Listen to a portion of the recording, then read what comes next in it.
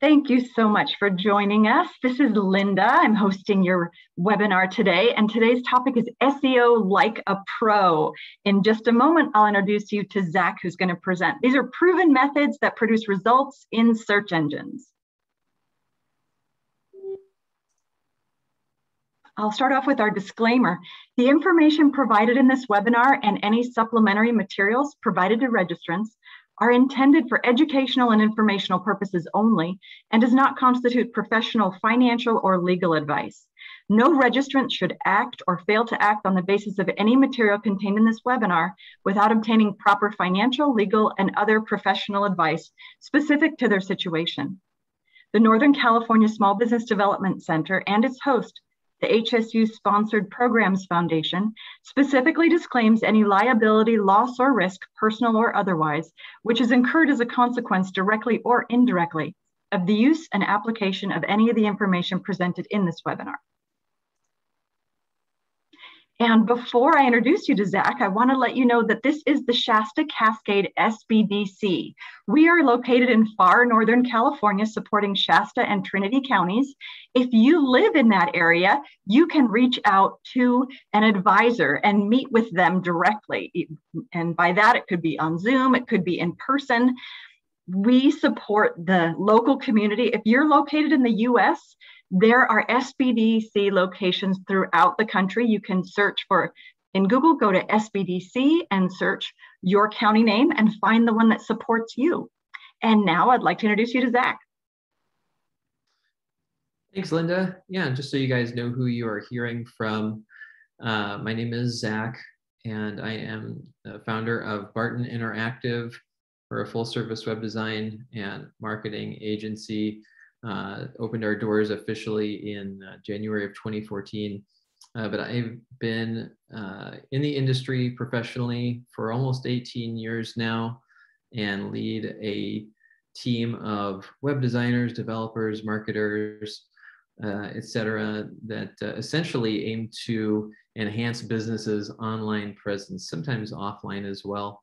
I've had the privilege of serving clientele such as Eddie Bauer, Wet Seal, Vitamin Shop, T-Mobile, Ely Tahari, Skechers, Bethel if you're in the Redding area, and many more, but not only large-size businesses, but a lot of medium and small-size businesses as well. And this is the slide that Linda just ran through. Sorry, Linda. So let's go over our agenda just so you guys know what you're in for. I would say buckle up because we have a lot of content here. We're gonna be moving pretty quickly to try to get through it, but at the same time, we really want you guys to get everything out of it that you came for. So if you have a question, Linda, what do you want them to do? You want them to enter it in the, send you a message, enter it in chat? Yes, put it right in the chat. And then, Zack, I'll wait for certain pauses for you. Unless it's something that really needs to be discussed in the moment, I'll wait because I know you have a lot to cover and I don't want to break your flow. Yeah, sounds great. Thanks so much. Yeah, Linda's terrific. We've done a handful of these together. And so I'm going to rely on her discretion as to when to interrupt and when not to. As she mentioned, this is a pretty meaty webinar, and so we want to try to make sure we get through it. We also don't want to miss any questions, so if you have one, don't be shy, throw one out there. It might be that several other people have that same exact question, and we'll try to get to it. And if there aren't tons of questions, we can keep this a little bit more conversational, but if that starts to slow us down too much, we'll probably get back into saving those for a couple designated spots during the webinar. But getting back to our agenda here, we're going to say, hey, what the heck? What is SEO anyway? What is local SEO? And we'll define those. We're going to give some local SEO recommendations. Then we're going to share some recommendations regarding SEO that go beyond local. Okay, so whether that's national or international.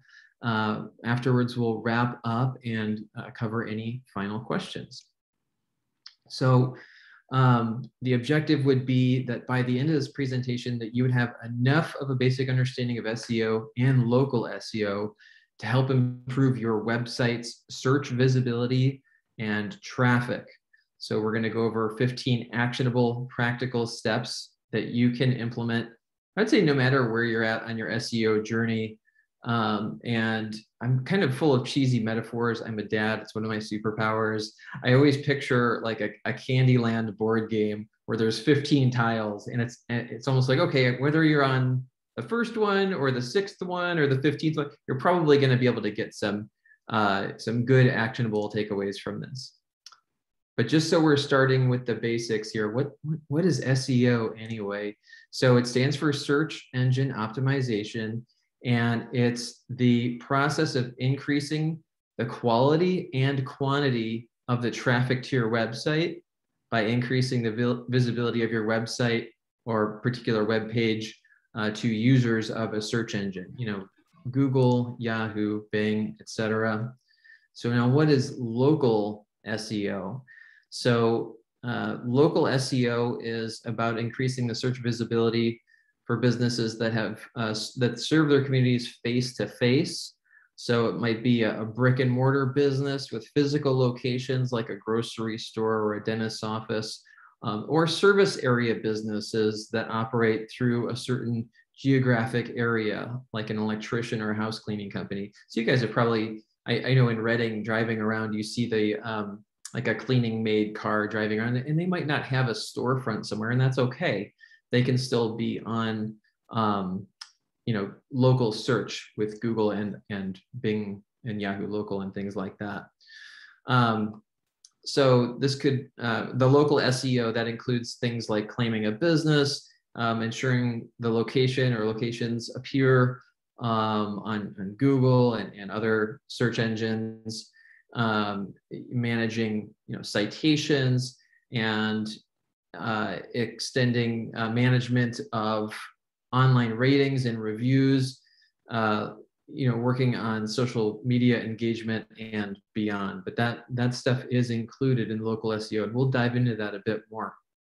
So hopefully you're not coming into this webinar looking like this guy, or you're saying, yeah, if you could make us #1 on Google over the weekend, that'd be great. Unfortunately, I've been in SEO for years, and I do come across people like this. If you are one, we won't call you out, but it is very rare to become #1 on something overnight. I would say, especially something that is getting a lot of searches on Google or other search engines. It's possible, and I've definitely heard of it. And I think I've even seen it, but that's usually not with super, super high volume searches.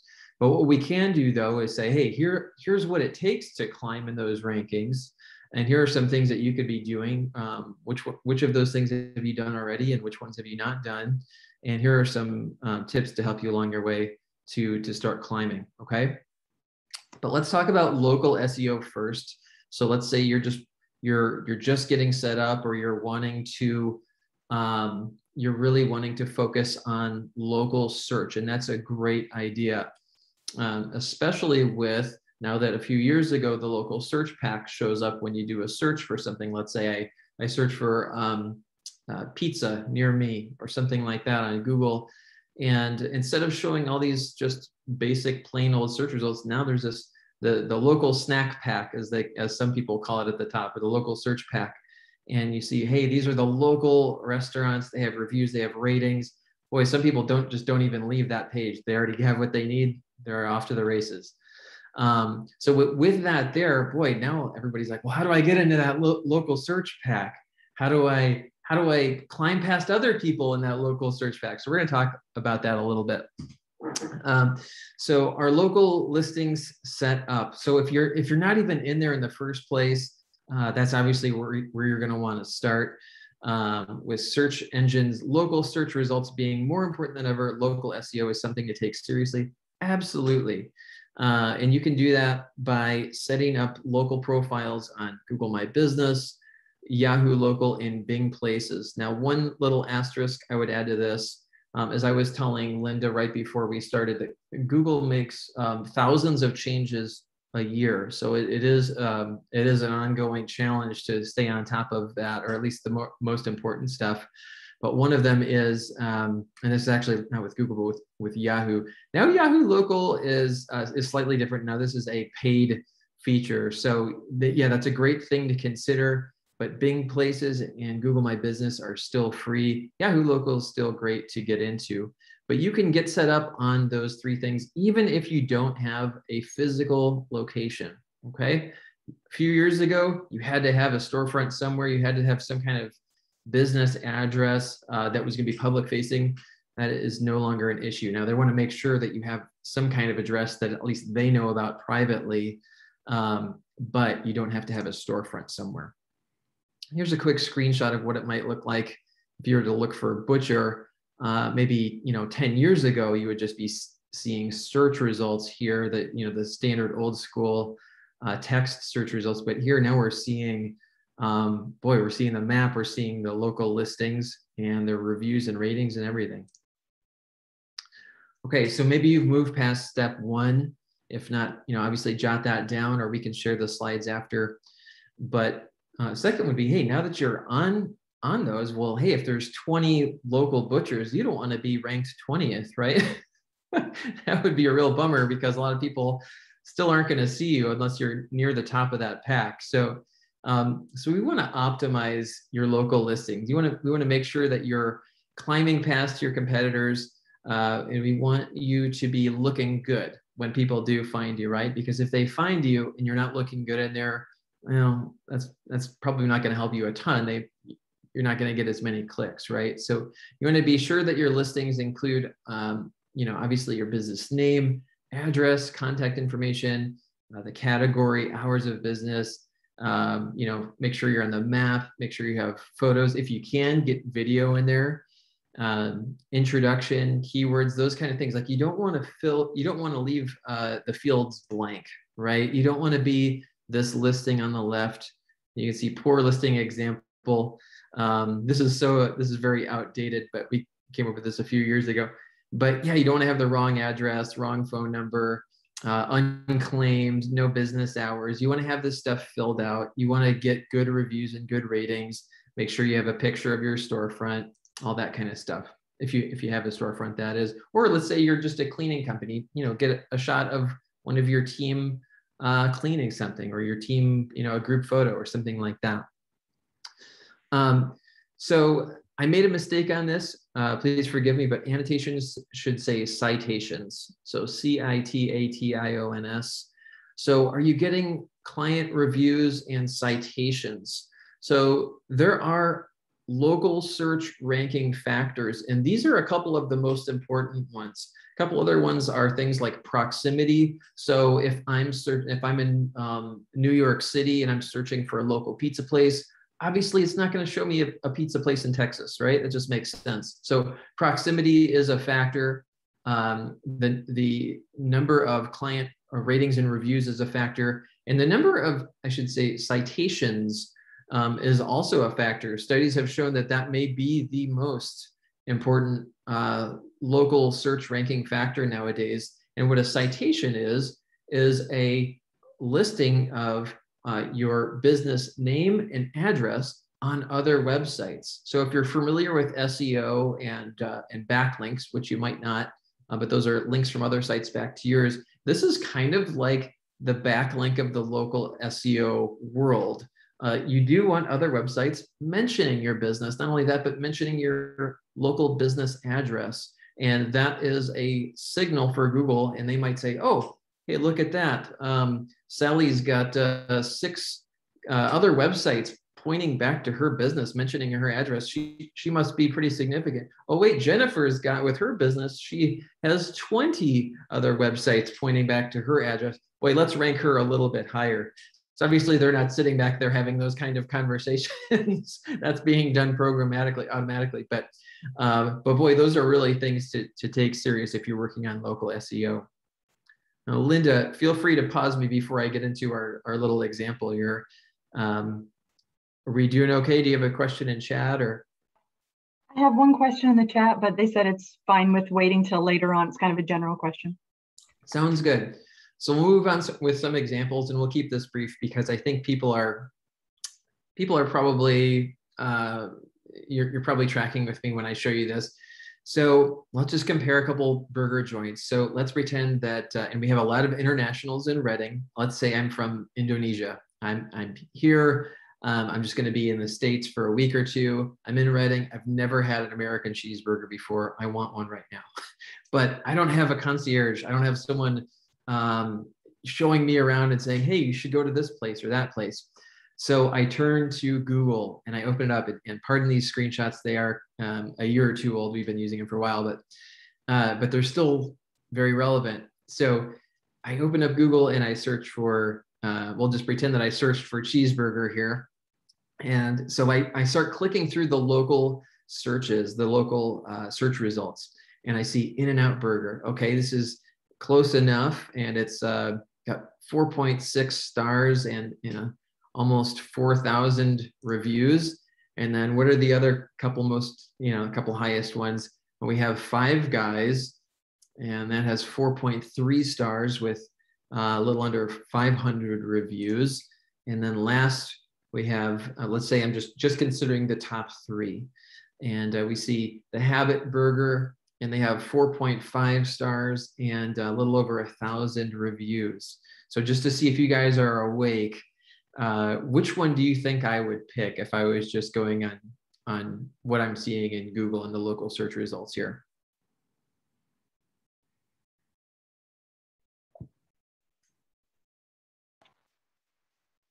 And I would love for you to chime into the chat box with your answer if you haven't already. Nothing in the chat yet. Okay, I'm getting a few direct messages. Okay. But okay, good. In the chat we can only direct message you or Linda. We can't do it to everyone. Thank you so much for saying that. Yes, we know that. Thank you. Oh, okay. That's how it's supposed to be. Oh, good. Okay, so yeah, here we go. So thanks for sharing that, and and thanks for chiming in here. So In-N-Out, In-N-Out, In-N-Out. Someone put Habit, but there's kind of a question mark there, and so that is, oops, here we go. Let's go back. And so those are great. Thanks for chiming in. Absolutely. If I was going on this, well, the Habit doesn't have as many reviews, and it doesn't have as many stars as In-N-Out. And so unless I was told something else by a friend, I would probably go with In-N-Out, right? So if you are a local shoe company or cleaning service or wherever you are, yeah, those actually do matter. And wherever you show up, whether you're ranked number 1, 2, 3, or 10, boy, that's going to give you a little bit of an advantage over the others in there if you do have more reviews and more ratings. So I like to tell people, hey, if you can, aim for one a week or one a month. I mean, really, I don't even want to say that because it depends on how many your competitors have, but check to see how many your competitors have, and do some math and see, do you need to get another review every day to catch up and pass them up, or are you going to be good with just once a week? I know that if I were having a conversation with Habit Burger, I would say, hey guys, at this rate, we probably want to aim for a few a day at this point if we're going to stay in the running here. Or Five Guys, I would say, let's try to get every single customer. Let's see what we can offer them that's not violating Google's terms of service, that would get us some more ratings and reviews, because we don't want to just become irrelevant, right? Okay. Moving on. Before I move on, I think I did have one other question, and I think it was let me see if I can pull it up here. I did have one other question from Lisa. What if I have products set up in a business that have multiple merchants but don't have my own store?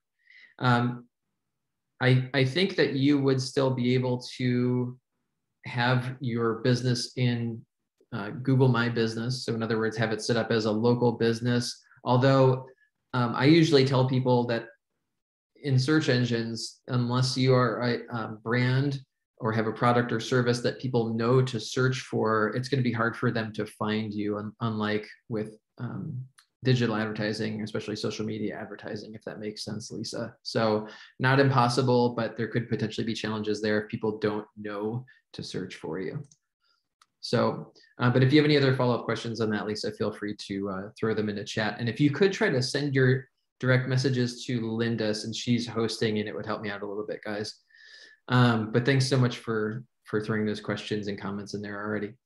So number 4, and so this is local and beyond. You're going to see this text up here change a little bit. This is going to help you locally. This is also going to help you beyond locally. Are you getting links from others back to your website locally? Now, this is mattering more and more lately. So if you can get links back to your website, not just from Facebook, not just from Twitter or Instagram or whatever, but from other actual local businesses and or organizations, and that's going to help you out quite a bit, both locally and beyond locally. You can check to see where your competitors are listed around the web as well. There are certain tools that you can use to do that. I call that a competitive analysis. And when you can find what websites are linking back to your competitors, well, then you can aim to get your business listed with those same other websites also. So that is a great way to earn what we call backlinks, links back to your website. And backlinks, I'm going to cover this more in a minute, but they're a huge factor. They're actually, the studies show, the #1 correlating factor in terms of where to show your search result in search engines. It's not the only ranking factor, but studies have shown that it's the #1 ranking factor. So in other words, if your website has 50 other websites pointing back to it with links saying, hey, check this website out, and then the next website over, they have 3 of those backlinks, which one is Google going to want to say is more important? It's, I hate the whole popularity contest thought, but honestly, Google has to look for certain signals, and that is, studies have shown that that's the most important one. So link building is huge. So if there are local businesses and organizations, that could help you locally. That's also going to help you beyond locally. That's a great SEO strategy. You just start trying to get legit quality backlinks from trusted websites back to yours, not junky ones, not spammy ones. Don't pay for backlinks, but that would help you climb past your competitors in the search engine results pages. Okay, now I'm going to take a breath there. Linda, no, I think we were talking a little bit about this earlier. Google has kind of changed things. Actually, 1 month ago, they changed what qualifies as a good backlink versus not a good backlink anymore, and that really was a major curveball in the SEO world. It happened 1 month ago. Let me know if you get any questions about that or think that I should dive into that at all. If not, I'll just keep moving. But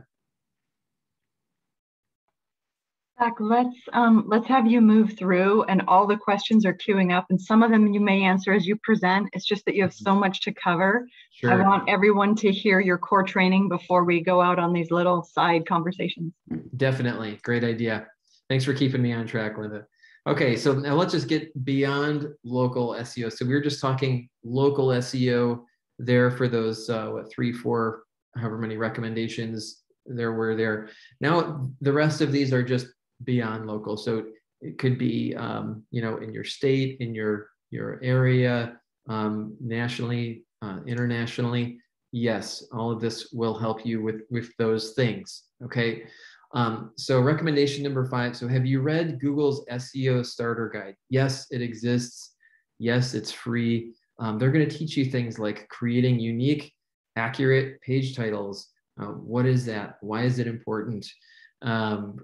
Creating quality they would create good titles and snippets in the search results, how to use the description tag and how that feeds into there, how to use heading tags to emphasize more important text, and how to do things like adding structured data markup to your pages. So to some of you, this is kind of snooze fest. This is really beginner stuff. And to others, this may seem like rocket science. But this is a good way if you're going to be jumping into SEO. Hey, get the basics down and get it from Google. That's a really, really solid first move there. So recommendation number 6 would be, do you have a separate page for every product or service you offer? It's very common for me to come across websites, or we get asked to build websites that are just a few pages, and that's great. It makes sense to start off that way, but then that's only so many pages that can be found in the search engines, right? So if you have a website that has several pages, a page for every product, or a web page for every service that you offer, that's a great way to get more exposure on the search engines. Additionally, and I'm going to get into this a little bit more soon, maybe you have those pages, but they're really thin or really light. And those terms basically mean there's hardly any content on them. Hey, if you can beef up that content, and sometimes that can be called a skyscraper page, where you can really make that page stand tall above the other competitors that are, other websites that have similar pages, that is also a great way to earn more traffic. It's going to help you outdo your competition, not only in the search engine's eyes, but also in the eyes of just regular human beings that are visiting your website. So right along those, just to kind of piggyback on that, having long form pages would be something to go for. So let's say you're like, okay, I did number 6. I have a page for every service that we offer. We offer 6 services, or we offer 12, so whatever. Maybe we have 1,000 products. Now we have a product page for every single one of them.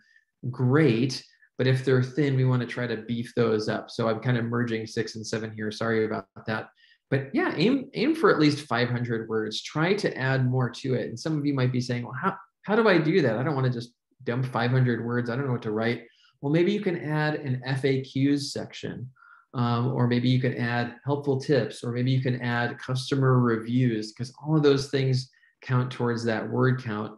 And studies have shown that, boy, that is another, it's either another ranking factor, or it's a huge coincidence that the top performing pages most of the time are bigger, meatier pages in comparison to the pages that they're surpassing in the search engines. Other couple ideas would be, if you're wanting to beef up pages, check your hard drive for content, or nowadays check your Google Drive or Google Docs. Check emails that you've sent, FAQs, nowadays texts, proposals, presentations. I like to say, look at what questions people are asking, because a lot of other people probably have those same questions, and those are great things that can be added onto your web page. Again, think about this skyscraper approach, and why do we call it that? Not that we coined that term, but a skyscraper page, we would say, if you look at a downtown skyline, look at Sacramento, what's the tallest building there? And is that where your eyes go? Yeah, your eyes are looking at the biggest buildings there. Well, you want to do the same thing with your website, right? You want your posts and your pages to be really high quality content. Maybe they do have the most words, or maybe they don't, but they have a really spiffy video in them, or things like that. Lots of really nice photos, really high quality writing. So that's going to be really good in the eyes of search engines and humans. And beyond that, it's like, okay, well, are the pages on your website optimized? And some of you are probably saying, well, what does that even mean? So there are different ways to optimize a web page. You can optimize it for speed, and we'll talk about speed in a little bit too, actual load time. But in terms of keywords, like implementing keywords and doing that properly, that's what we mean by optimized right here. And we're not saying, hey, if you have a 3,000 page website, that every single one of them, you need to optimize every single one of those. No, that's probably a little far-fetched. It probably doesn't make sense to do that, because what you would get out of that is probably not as good as what you put into that. But I would say, hey, at least on your homepage and your main pages, at a minimum, consider optimizing those with keywords. And that would be a whole nother webinar to get into SEO keyword research. If you have questions on that, we can chat about that. But consider doing keyword research on at least your most important pages and optimizing them. Contrary to popular belief, you don't optimize the whole website all in one shot. You don't we get to ask this, I feel like almost every month, but you can't just do keyword research once for the whole website and then you're done. It's really page by page. Why is that? That's because websites don't show, Google doesn't show websites in the search results. They show web pages. So you want each of those pages to be optimized, right? So if you have more questions on that, we'll try to circle back. But honestly, we could talk about that for an hour and a half right there. So we'll keep moving for now at least. And we'll just pretend that this is a slide of someone coming up with keyword research. It was definitely, it's definitely not that, but we'll just pretend that that's what that is. Okay, do you have many external websites linking back to your website? This kind of goes back to the backlink thing, but now before we were saying, hey, get local websites, local businesses and organizations to link back to you. There's different ways to do that. One way would be, maybe you're sponsoring a local nonprofit or something like that, and in exchange, they happen to say, okay, well, we link back to our sponsors or something along those lines.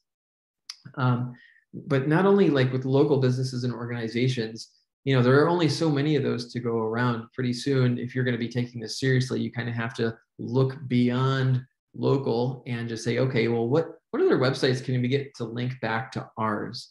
And as I mentioned, backlinks are very important when it comes to telling search engines how important your website is. So yeah, you can go for some quick wins, but it's a little bit more complicated than just getting any website to link to you. If that was the case, things would be quite different. Things were like that for a while at the beginning. Any website was just trying to get any other website to link back to them until Google said, oh, wait a minute, this is faulty. This isn't going to work.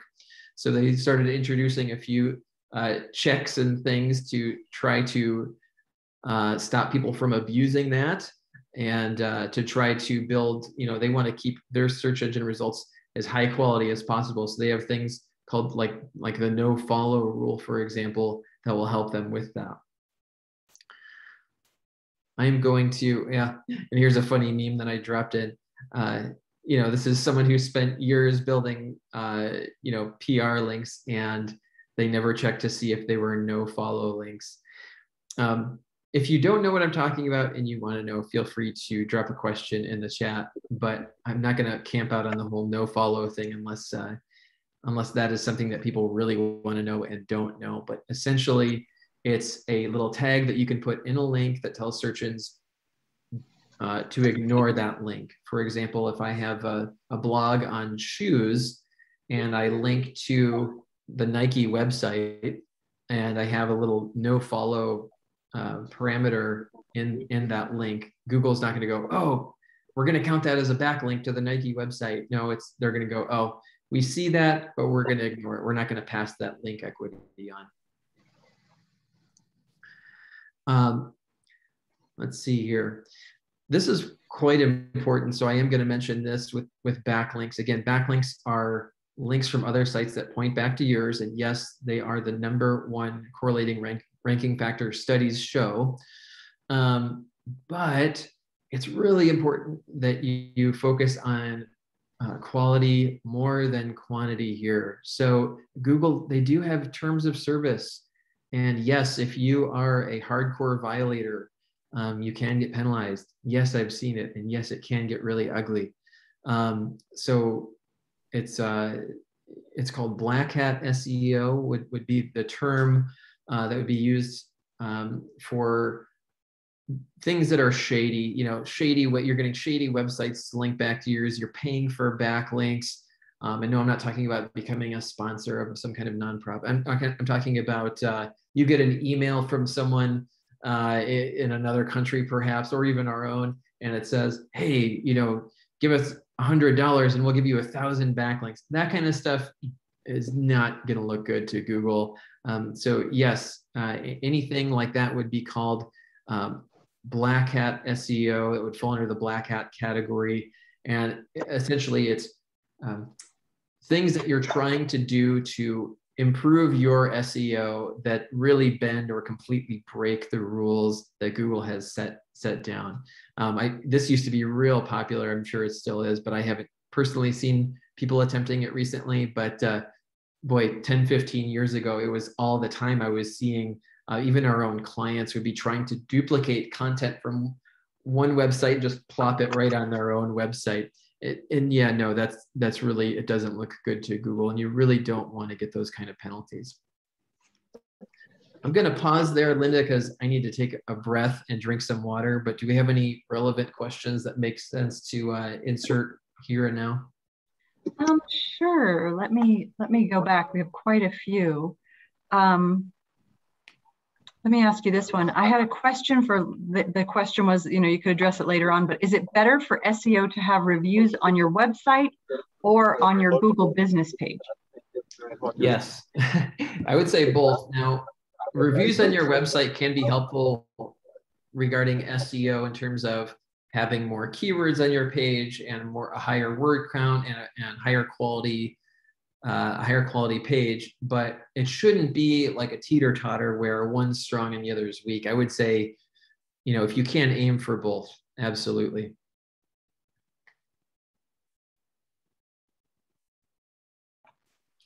Does it matter what website the backlink is on? Yes. So Google is getting more and more strict with this, and we actually had to update this presentation because honestly, Google's updating things, thousands of times every year. And one of the biggest things that they updated recently was almost 1 month ago exactly from today. And that was, they basically said, here's what qualifies as a quality backlink. Here's what no longer qualifies as a quality backlink.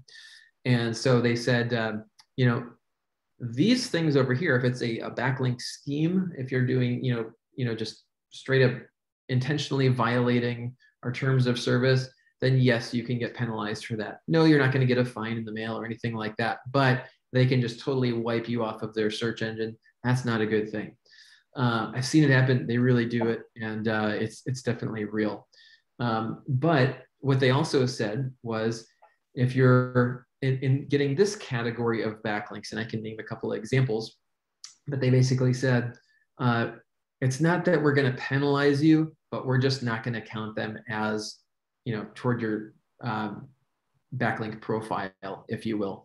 We're not going to give you credit for those, in other words. And so I would say with the biggest couple examples that would fall into that category, it's not black hat, but Google is just saying like, hey, we're officially not giving you any credit for these, would be backlinks that are, you hopped on some forum and left a comment that has a link to your website.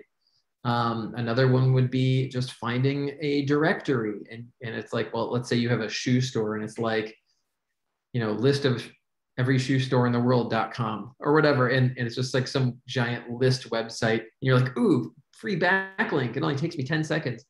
Well, that's great, but that's no longer going to help you. You're not going to get penalized for that. But those easy links, those directory links, those are no longer counting. And so we are seeing this algorithm change impact the amount of direct traffic companies are getting big time right now. So I'm going to squeeze one more question because I think it'll be relevant to how you talk about the rest of it. Is what if I have products set up in a business that has multiple merchants, such as Gather Downtown, but don't have my own store?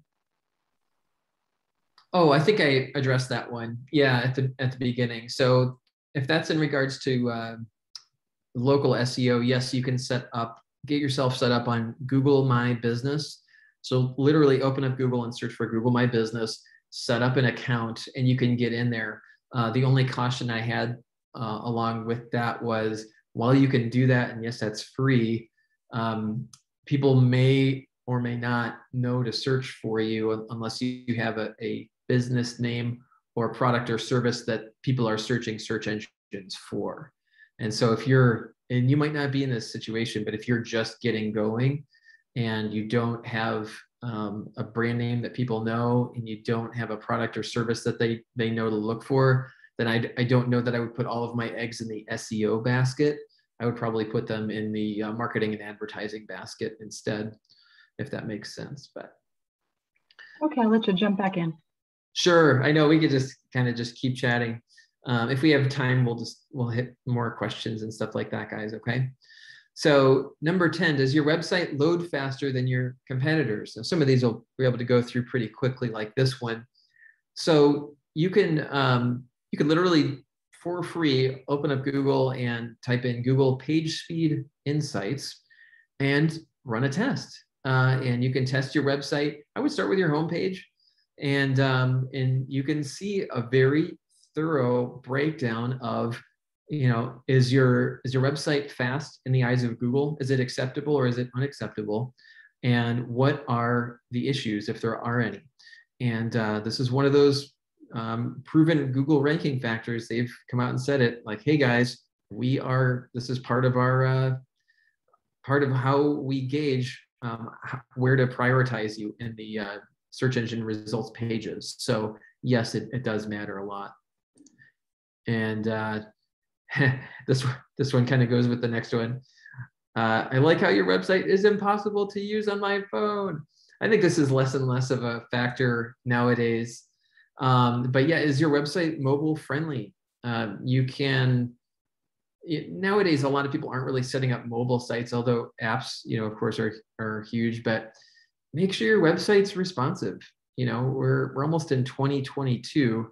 So your website should be mobile friendly at this point, because more than 50% of website traffic is on, generally speaking, it's coming from mobile devices. So yeah, that should be kind of your default, okay? Or at least not take a back seat to desktop, okay?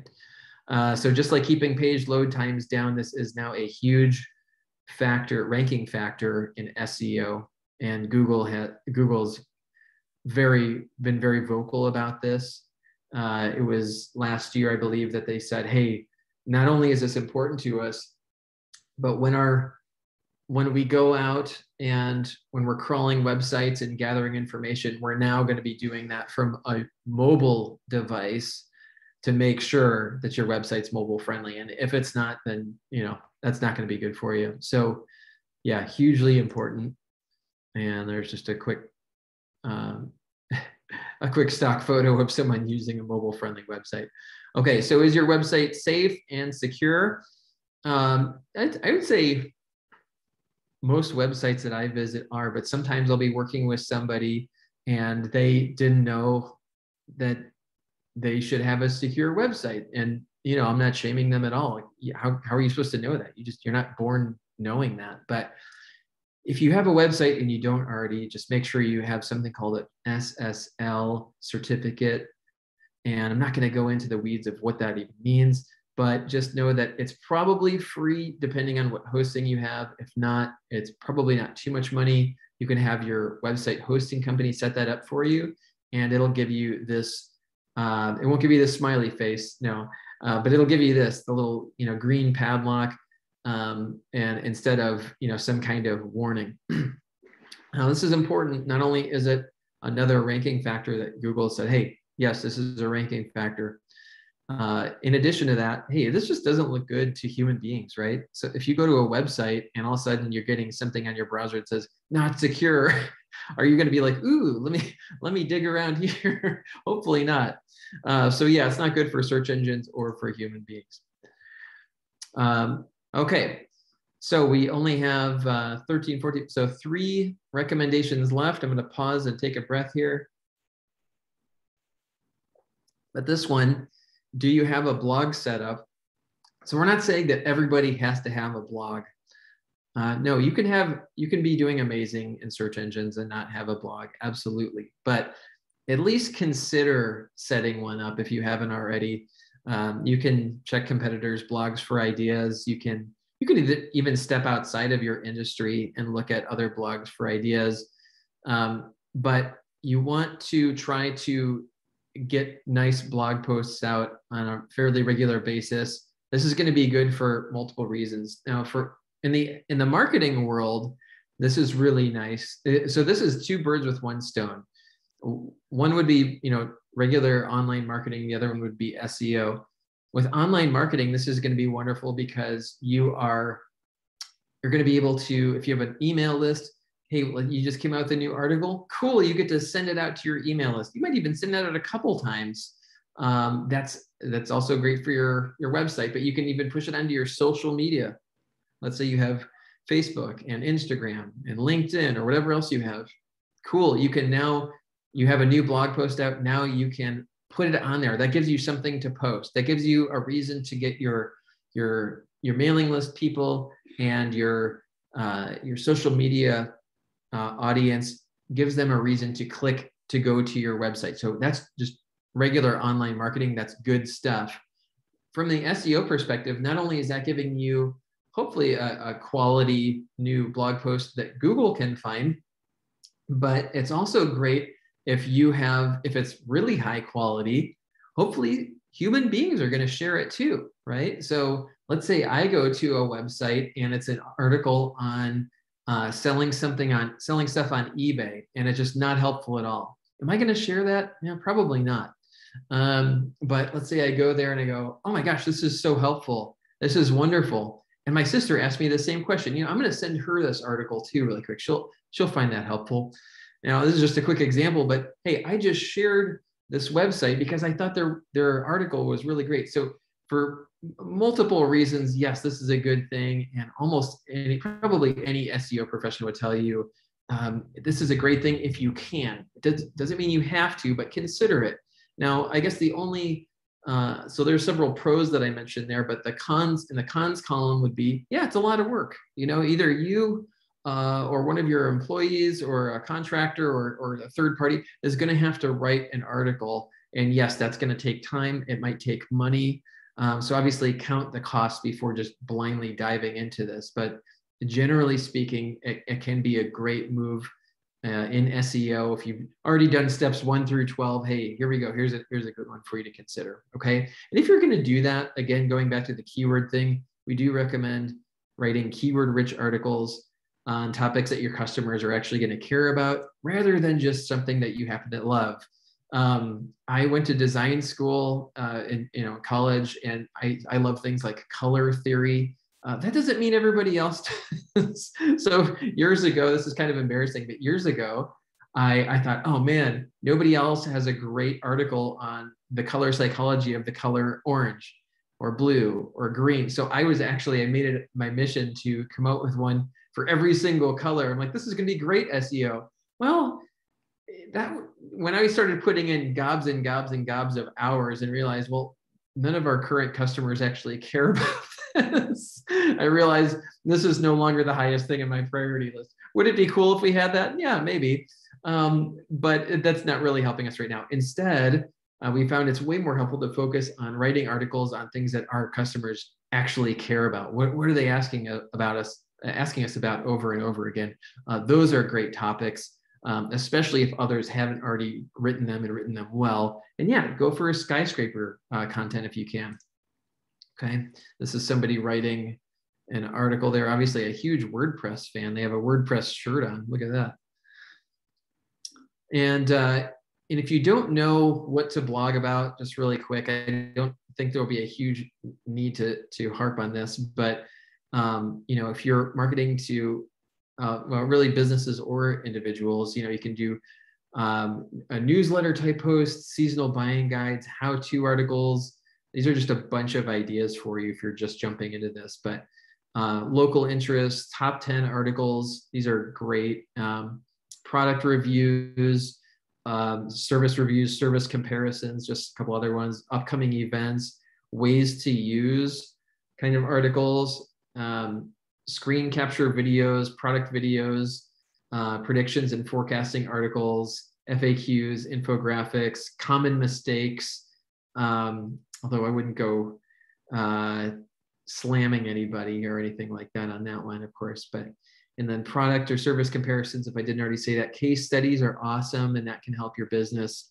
Checklists of content, those are all great places to start. Okay, second to last one. I'm going to pause, Linda. Do we have any questions in the queue at the moment that are relevant to drop in at this second, or not so much?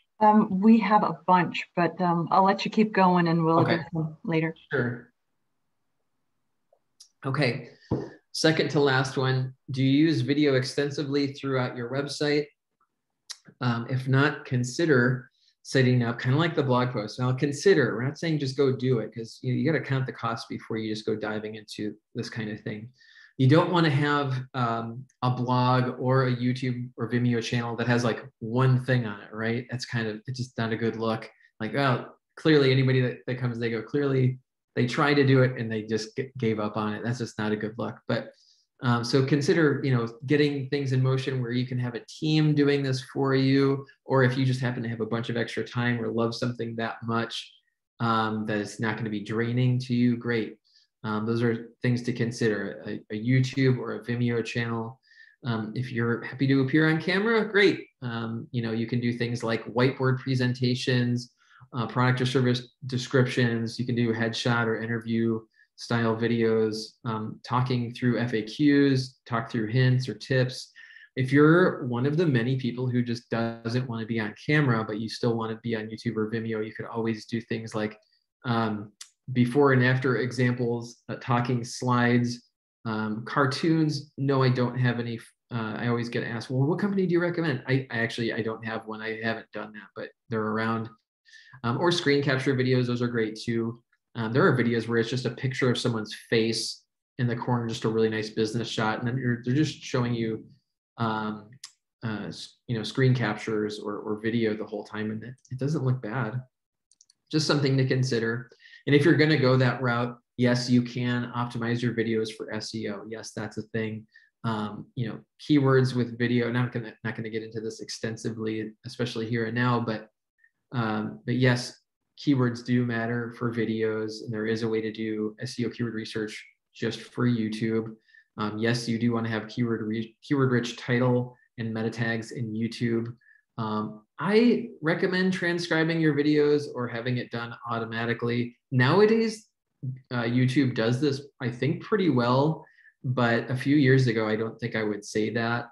And that kind of technology is getting better and better nowadays. Or I would say a few years ago, like, you need to transcribe it yourself. It'll only take you an extra 45 minutes. But that's actually a lot of time if you're as busy as I am. And nowadays, hey, if you can get that done for free, that's even better. But yeah, we do have a lot of visually impaired or hearing impaired friends out there, and so let's not forget about those guys. Not to mention that's great for SEO, right? Another great thing, I love doing this, creating a blog post with the video embedded and then have it transcribed below the video. I mean, to me, that's a lot of times is going to get you skyscraper level blog posts that also happen to be pulling in social media. That's just fantastic. So just a tip there. And then, optimize your blog posts. Of course, if you're going to do that, optimize the blog post title, tag, the meta description, the headings, etc. And again, I'm talking about SEO keyword research there. And no, we're not doing a full-blown SEO keyword research webinar right now, but perhaps we'll do one soon if you guys want. So last tip would be, number 15, somehow, hopefully you're still awake. And this would be, if you've done all these other things, and you don't have to do them in this order, but I would, we have, some of them are a lot more important than others. You obviously don't want to jump into something like this if you haven't already done the basics, right? So if you've already done the basics, you might not be doing this yet. Definitely something to consider. Are you using schema to stand out in the search engine results pages?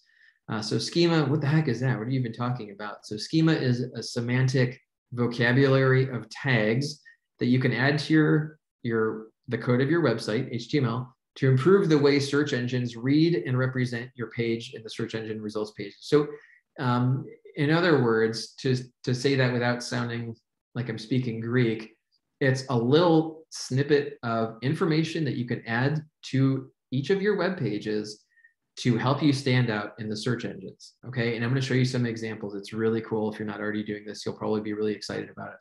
So this does, obviously, it's another one of those things that requires an extra step.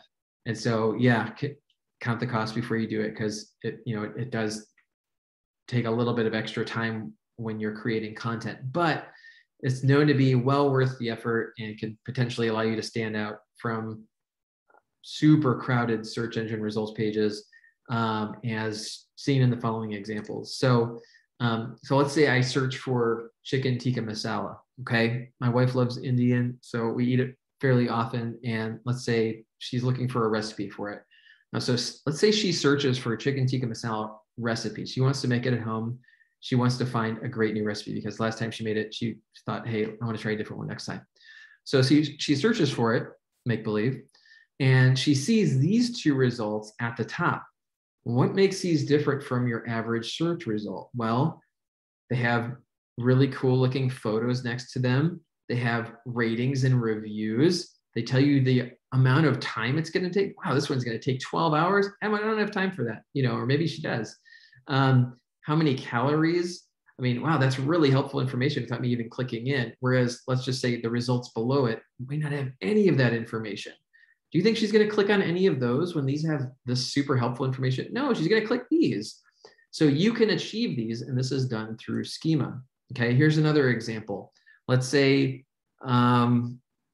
we're searching for tri-tip. We want to make tri-tip at home, and we're looking to make it a certain way. And so we type that in, and boom, we see this at the top. Now, what's the likelihood that my eyes are going to look at this versus even down here or below where it's just text? Man, I'm probably going to be looking at this first and foremost.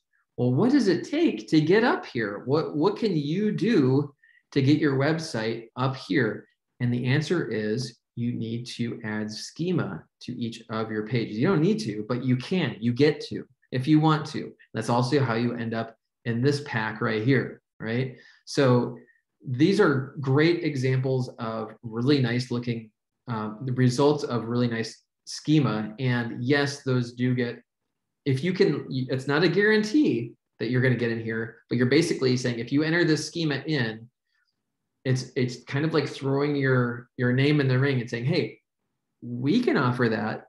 We're offering this information. Google and Yahoo and Bing and other search engines can go, oh, okay, we understand schema. We'll consider it. And I'm not going to say every time you're going to get it, but sometimes you will, especially if you keep trying over and over again with all your pages. And when you get these, yes, you should see a good uptick in organic search results traffic to those pages. Okay, so standard search results, and we're almost done here. Rich snippets would be, we got this stuff happening, and that's because of schema again. And now we have rich cards. Wow, so these are called cards, and that's also from adding schema. Okay.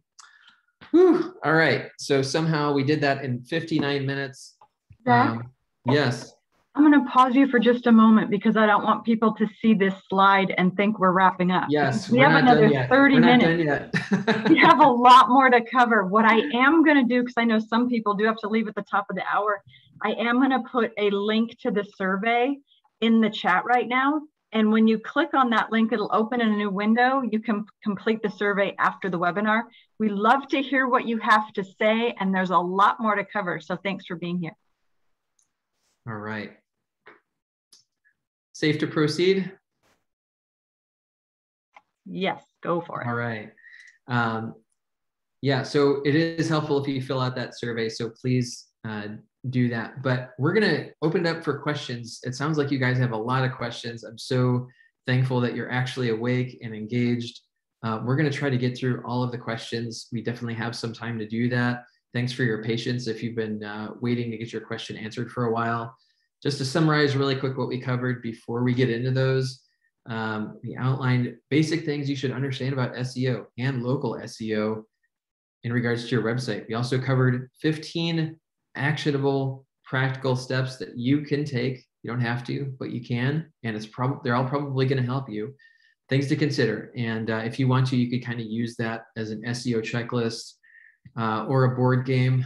If you're a dad like me, you can make some kind of nerdy SEO board game for your kids to play. Kidding. All right. So now the thing is, you're not going to be, and we're going to get to questions in a second, but you're not going to be able to benefit from these things unless you actually do them, right? So this is a good foundation, but you're really going to want to actually take these things, test them out, see what's appropriate for your business. Some of these things they're gonna be a home run, they're gonna be a grand slam, and certain things are gonna be like, well, that just seems like a lot of work. That one's not for us. That's okay. But I don't want you to feel daunted. I just want you to say, well, let's just try these one at a time or a couple at a time and see what starts to move the needle. You don't know what moves the needle though if you're not measuring your traffic. Okay, so this bullet should be the third.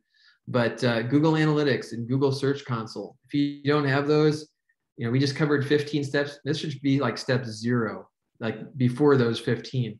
Get these things on your site. They're free. No, I don't work with Google. I mean, there's no affiliation or anything like that. This is just a recommendation. You're not paying anything for them. Google Analytics will allow you to monitor traffic that comes to your site. Where do they come from? What are they doing? That kind of thing. And then Google Search Console does a little bit of that, but it also just gives you a really good handshake with Google. And it's an opportunity to see how your website's doing on search engines. Is it being crawled? Is it being indexed? In other words, are your pages showing up in the search engine results pages? If not, why not? Are there major glaring issues? I mean, these two things, if there's one thing you're going to walk out of here from, if you haven't already done this, it would be this. But highly recommended. Okay, so let's get to the questions. If you have any questions, you don't have to hold your hand up like that. You don't have to have a blazer on. You can just drop a note to Linda and she will share it. And Zach, I want to encourage people that think the webinar is over that these next 30 minutes of questions, you'll be amazed what you're going to learn as a result of someone else's question. So going back to earlier, some of these you may have addressed as we've gone along, but how do you go about asking other businesses to link to your website? Yeah, that's a great question. And there are different ways to do it. I've seen it done in ways that are, well, I mean, we have a website, to be honest with you, Linda. And so we get these emails pretty much every day. And to me, they're a big turnoff if they feel mechanical, like copy paste kind of stuff. But our team, we do a lot of SEO stuff. And so there are a couple of ways that we recommend doing it. And one of our favorite ways that we like to do it recently is, here are 2 ways that we like to do it right now. We have people on our team doing them this very second, but one would be doing what's called a competitive analysis. So we will use tools, and I can mention them if it's helpful, but we will see what websites are linking back to competitor websites. So we don't really do this for ourselves too much. We do this for our clients. We'll say, okay, let's say you're a shoe store and you are trying to get more backlinks. Well, we're going to see who your closest competitors are and look at all the backlinks that they're getting just to see if we can get any of those backlinks for your website too. So that's called a competitive analysis. It takes a lot of work, but then you can start to go through and see what kind of opportunities are there. A lot of times, to be honest with you, I would say 90% of those backlinks competitors are getting are irrelevant, or they would fall into the category of Google said that's a violation of terms of service, that we won't even recommend that. But that last 10% or even 5% can actually be gold. It might be that it's an article that's written that mentions a competitor, and maybe we can reach out to the person that wrote that article and ask, hey, would you consider including our website in that article too? Here's a great place where we think it would be added. So that was one of the 2 ways, a competitive analysis. But taking it a step further, the second way that I was going to mention would be not only finding websites like that to ask, but almost doing them a favor. And we don't want to violate Google's terms of service and go like, hey, we'll give you money, or hey, we'll give you a product or a service for free. But what we've done recently is we will look at their page and we'll see, hey, are we finding any broken links on their page, for example? And we'll say, hey, we love your article. We did happen to see that this link, you wrote this article 3 years ago. This link happens to be broken now.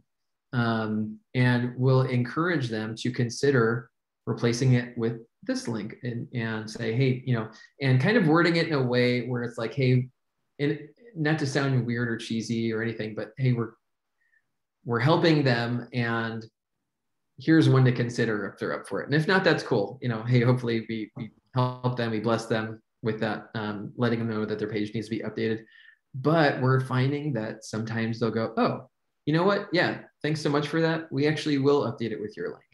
And we are seeing it even as recent as like today, yesterday, where some of these are really big websites will actually give you a backlink. And no, we didn't pay for it. We didn't violate any terms of service for it. So those are just a couple of examples. There are a lot of other ways, but I'd say another really popular one would be guest posts. You can write an article on a website that happens to link back to yours, or it has a little author bio section at the top or bottom of it that happens to include a link back to your website. Yeah, that could be okay too. But anyways, those are a few ideas. I hope that's helpful. Mm-hmm. The first way that you answered that question was very much from your business perspective. So for me, as a solo business owner, I heard what you said, and it's kind of daunting, like, how the heck am I going to do that for the competition? So what would you advise for a solo or a small business owner, doesn't have a lot of tech background? What is their best way to do that? To build a competitive analysis like that? So, well, the question was asking about how to get businesses to link to your website. Yeah. So, I mean, there are a couple of ways, in addition to what I just mentioned. I would say, first of all, to even find what websites are linking back to your competitors, there are a couple of free tools that you can use. One would be, there's a company called Moz. They're one of the biggest names in SEO. So MOZ. They have a free tool called the Moz Bar. And if you have Google Chrome, it's a little bit clunky, but it's free and amazing. You can add that to your browser, go to a competitor's website, turn on the Moz Bar in the corner of your browser, and you can actually click a little link that'll open up all of their backlinks. And so, yeah, the one route would be just clicking on those and looking at them and saying, hey, can I get on any of these? And what would it take? It's always a little bit different to get on them. Sometimes it takes writing them an email and saying, hey, can I write for you guys? Or, hey, would you consider adding you have to do outreach, usually it's not just like filling out a little field and hitting enter. You actually have to talk to somebody and, make conversation. But so that's one route. Let's see here. I thought I had another one for you. And I'm forgetting what I was going to say. I'm sorry, Linda, but I hope that's helpful to you. If I think of the other one, I'll mention that. Oh, sorry. I just remembered it. So another one would be like, hey, if you don't even have time for that, another one that we've seen is, hey, let's say you're wanting some backlinks. You opened up a new business in town. Hey, you need to be climbing the ranks in Google. So you could look to see, here's another one, but look to see what kind of nonprofits are in your area that are they have sponsorship opportunities, and maybe they have links back to their sponsors on their website, things like that, So it's really, there's not a one size fits all answer. There's so many different ways, but those are a handful of ways to find backlinks. Like, okay, let's see what nonprofits are in our area that need sponsors. Well, let's see if they happen to link back to their sponsors.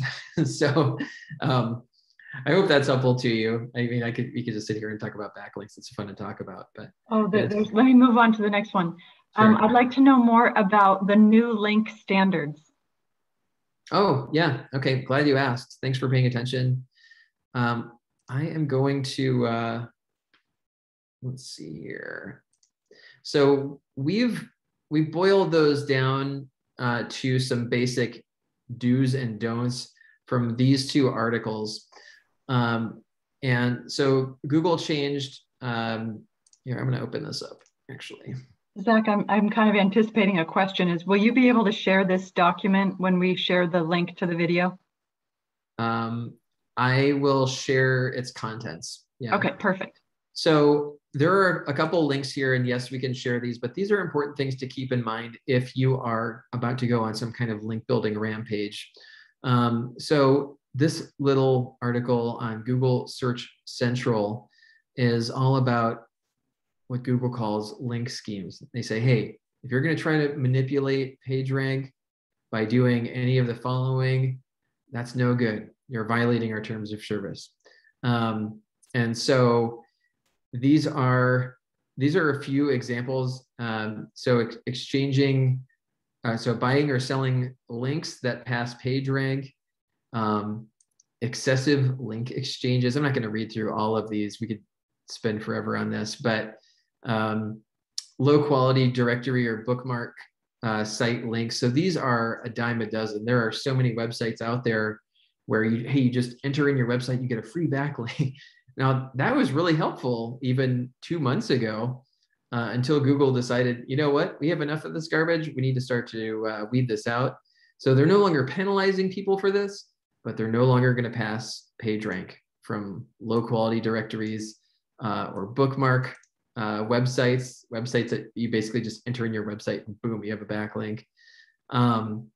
Here's one that we see a lot in our industry, links in the footers of templates or various sites, things like that, or forum comments that are stuffed with links back to your website.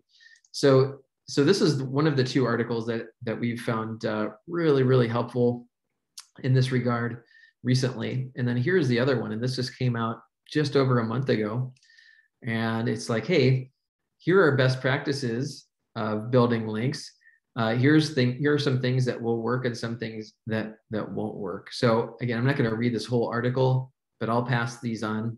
I'll include these, and if you guys want them, just hang tight and they'll come with the presentation. If you don't receive it, definitely send out an email, but I think you'll probably get it. So. And the next question is, how do we embed Google Analytics into our website so we know which pages are popular? So that's a great question, and it depends on the kind of website that you have set up. So the majority of websites, not every website, but the majority of them are WordPress sites. If you're one of those people, you can use, a plugin called Google Site Kit. That's free. And then you basically install that plugin, and then you follow the prompts. And you can install Google Analytics and Google Search Console, among other things, right there from within your WordPress admin. That's very, very easy. But if you are on another platform, I would say check to see if there's something specifically for your platform, especially if it's made by Google. Like let's say it's Shopify, or let's say it's Squarespace or Wix or whatever. Check with your platform. Just literally, you can do a Google search for, Squarespace, Google Analytics, or whatever your platform is, Google Analytics, and try to follow Google's instructions or your platform's instructions on doing that. And it's really not too hard, especially if you have a little tiny bit of background in this kind of stuff. So, but analytics.google.com is the website for Google Analytics. And I'm not going to go there because it's going to start showing analytics from some of our clients. And then Google Search Console, you can literally do a search for that, or it's search.google.com/search-console. Those are the 2 things that we definitely recommend adding to your site. So. And the next question is, does a backlink from LinkedIn count for mentions and white papers? Yes and no.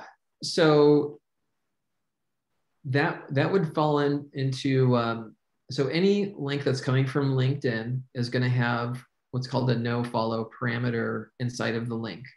So I almost want to show you what that means. I don't want to scare you, but if we look at the code behind a link, like I'm doing right now, I'm not going to go digging through this, but if we find, here's a link right here. It's just href equals, and then the link, and then here's the text, and then closing the link. Now, if it's in here, it says rel equals no follow. That's basically telling Google and other search engines, you can look at this link, but we're not affiliated with these guys. Don't go passing any link equity to them. Even if whether we're affiliated with them or not, don't count this. Now, the reason why that exists is if that didn't exist, if there was no follow parameter, black hat SEO people would be dropping backlinks they already are, but there, it would be much, much, much worse. I mean, LinkedIn would be filled with link. It would just be links everywhere. But people know that, okay, if it says no follow, it's not going to really help us. It might help a tiny bit. No follow links are said to help a tiny bit, but it's nothing like having a regular link. So in the example where even within the last day or two, we for one of our clients got a backlink from a really, really nice blog in their industry.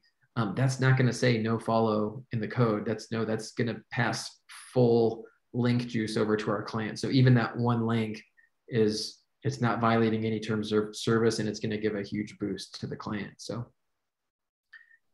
And the next one, would you recommend pushing people to write reviews on the website first or Google first? Not quite sure how to balance without confusing people. Yeah, no, that's a really, really good question. And I would say wherever you have more of a need, in a lot of situations, I mean, unless you have a large e-commerce store where you need tons and tons of reviews on your website, you probably only need so many current reviews or testimonials on your website. So if you're a service-based business, and you might not be, but you probably don't need that many. If you have a bunch, great.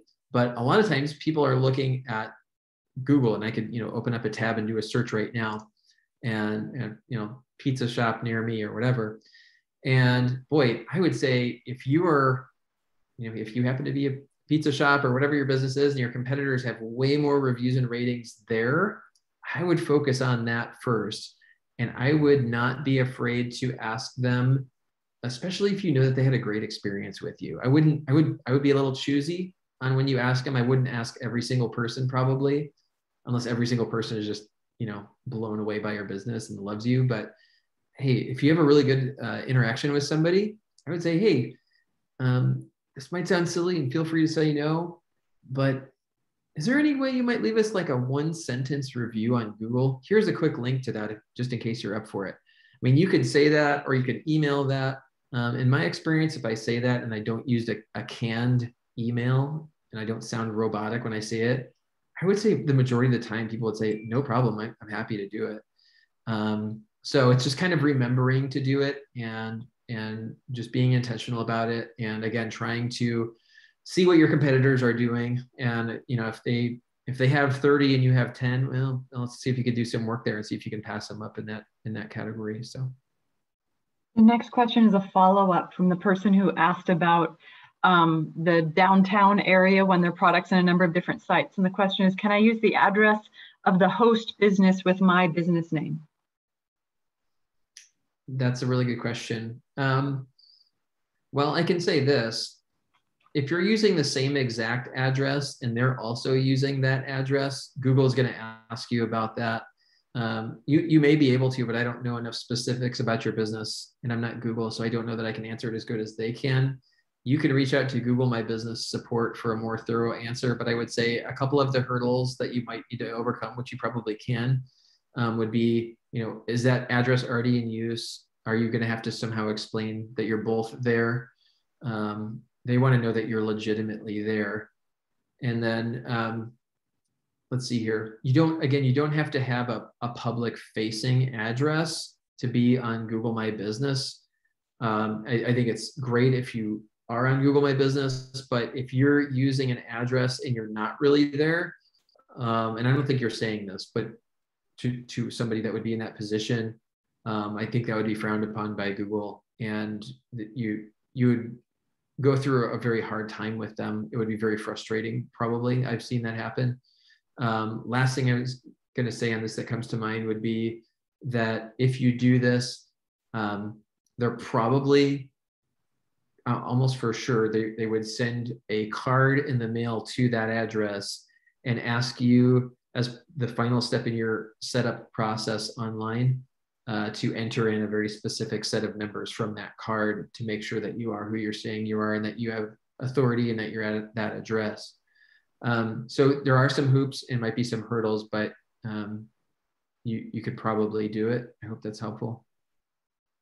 Do you have recommendations for reducing load times on a Squarespace site?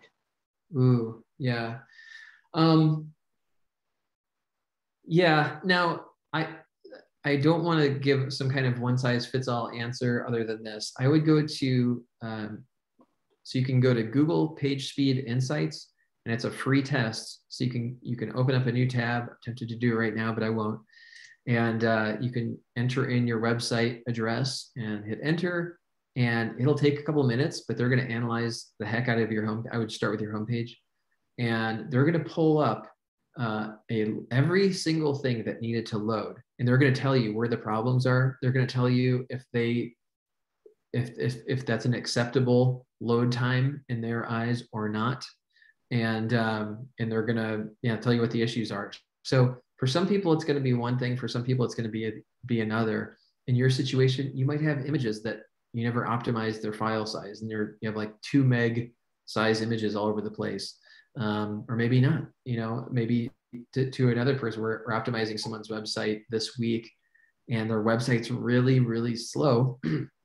But for them, it's just they're on a bad host. I don't want to say a bad host, but they're on a host that for some reason their hosting account is just really slow, and it's not a cheap one either. So now we have to give them the proper wording, to get a hold of their host, say, hey, we don't know why, but this is what's going on, and our website's going really slow, and it's not because of images or excessive code or anything like that, but there's an issue with our host. That is another one that we see, though. There's another website that we optimized a couple months ago, and it was just a really slow homepage, and we had to show them, you guys are kind of trigger happy with the plugins and the add-ons, and you're not using like half of them.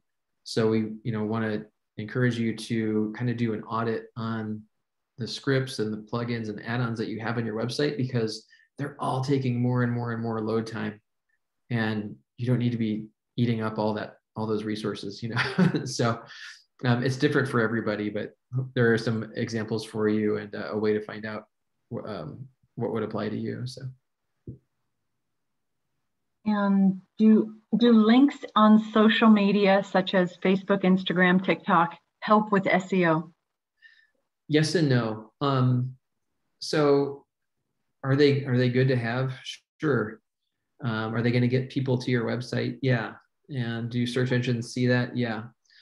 But do they pass link equity, like a link from a high quality relevant website that doesn't have the no follow parameter? No, not even close. So let's say I have a shoe store. I don't know why I keep using that example. Maybe somebody in here has a shoe store or something, I don't know. But let's say I have a shoe store, and I really need to climb the rankings in Google and don't know what to do. I mean, adding links from those social media pages, that's not going to probably help me a ton. I mean, those will get in the search results, especially if someone's searching for a company, but I'm trying to get our website higher in the search results. So that's a little bit different. To do that, those backlinks that those profiles are pointing to our website, that's not really doing it. But if I, let's say, linked arms with the major newspaper in town, and there was some kind of article that mentioned us, or maybe a major blog in our industry, from some fairly well-known blogger, and they have a link to our site. Now we're talking high quality, high relevancy. That's going to move the needle. That's really going to move the needle. And so, not to bore you to death, but to get a little bit more specific, different search engine optimization companies, there's a few main ones. They have different ways to score your website, and they're not Google. They're not perfect. Not that Google's perfect, but they have their own ideas on, hey, we think we have it pretty much down to a science. This should almost mirror what you're seeing in Google. A couple of them do it, I think, pretty well. At least it's worth a look. One of them is Moz, M-O-Z. So you can go to their website, moz.com. Another one would be Ahrefs. That's AHREFS.com. And they both have different ways to score your website. Here it is right here. So we're in their admin all the time, and no affiliation, but we love their tools. We love Moz. We love other companies as well, but they have different ways to score websites. So essentially those scores tell your website's authority, and they're saying how many websites are pointing back to yours, and what kind of authority do those websites have. Again, it's not as good as Google, but it's a decent barometer, and it's something to look at and try to improve over time. So, okay, enough of that. And will you be sharing your slide deck when the recording to the webinar recording is shared? Yes, I think that'll be emailed out probably by Emily or David at SBDC, if I'm not mistaken. So right, and it takes about 3 days for everything to get pulled together, but the fact that you can share your slide deck makes it a little easier for people who want those follow-up notes. Absolutely, yeah, I'm the same way. I would ask for the slide deck also. So yeah, no problem. And if for some reason you don't get it, that'd be surprising to me, but feel free to reach out. Okay. And could you go into what you need to do with your website to maximize keywords, and which parts of your website need optimizing the most? Yeah, so I would say to give you a good answer on that, I mean, I could speak on that for an hour and a half, no problem. That's its own main pillar of SEO. That sounds like another class. It is, yeah, absolutely. And but if you want to email us, I did just come out with a video article on that. There's different ways to go about doing SEO keyword research. I just wrote a very large article on it and did a video with it. And I'm happy to share that with you if you want to reach out. I can give you my contact info, where you can just email David or Emily at SBDC. And so there are different schools of thought, and there are different methodologies. Obviously, I can't share them all in a minute or two, but essentially, you want to. Most of them have a couple things in common. You have a giant list of ideas of keywords for a certain page. You run them through a tool. There's paid tools, there's free tools, a variety of tools, and you vet those ideas and figure out what the very best idea is from that list, and then you optimize the page with that one idea. And so that one idea is going to usually be a few words, not just shoe store or Nike, but a little bit longer than that. Maybe shoe store in Sacramento, or fashion, or women's shoe store in Reading, or something like that. And figuring out the very best one is usually using tools and using your brain, and then optimizing the page. Whatever specific web page on your website needs to be optimized. And so there are 5 or 10 different things on optimizing your page once you have that chosen keyword or keyword search phrase. But yeah, I would include things like putting it in the title of your website, and putting it in the text headings, and putting it in the meta description, which you can't even see here. And then dropping it in different places on your page. And, so there are different recommendations on that. And so again, I can't cover all that content here. It's just too much to try to explain, but maybe we'll do another class on that if you want, or if you want more information, you can feel free to reach out, and I can send you a couple links or something like that if you'd like. So. And Zach, I did put Emily's email address in the chat. One last question before you wrap up is, what was the score company after Moz? Was it HR Reps? Yeah, so Ahrefs, so it's AHREFS. And I would open this up, but it's going to take us right into our admin account, and it's going to show some private information for our clients, so I can't do that. Plus, we're almost out of time. So, but yeah, whether you call them Ahrefs or Ahrefs, it's kind of a joke within the company of how do you actually say their name.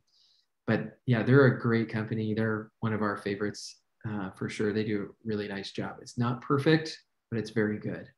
So Zach, we are at the end. Can you go to your ending slide so people can see yes. how to get in touch with us? Yes. Okay. So if you want to get a hold of me personally, you could reach out to me at Zack, that's ZACK, at bartoninteractive.com. You can email me, or you can call me at this number, and you'll have this information when we pass the slides out. But if you just want information on SBDC in general, Linda, I don't want to steal your thunder. Were you going to go through this slide, or do you want me to? No, if you could talk to it and let people know what it's like to meet with an advisor, and that, Yeah. by the way, that it doesn't cost anything because your tax dollars have already paid for that.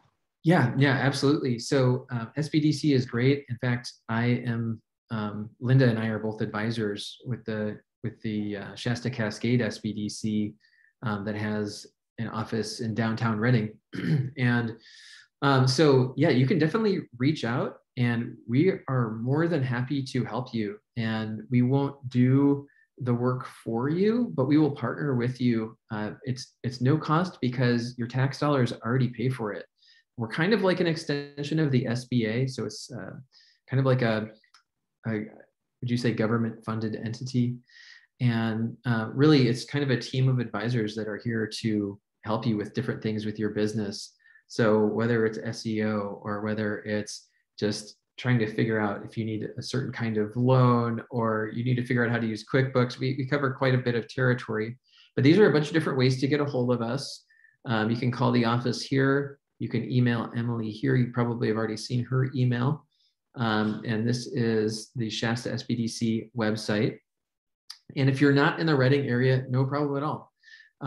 In the United States, as long as you're in the United States, there's probably an SBDC near you. And additionally, yeah, these are social media pages for the Reading SBDC. So things like this webinar recording and other ones can be found here. So that's why I think it's worth following these because you can get that information. You can kind of be privy to if, we're like I said, we link arms with the SBA. And so a lot of times if things happen in the SBA, we are very quick to share that information. Like the EIDL loan comes out. Okay, we're going to tell you about it.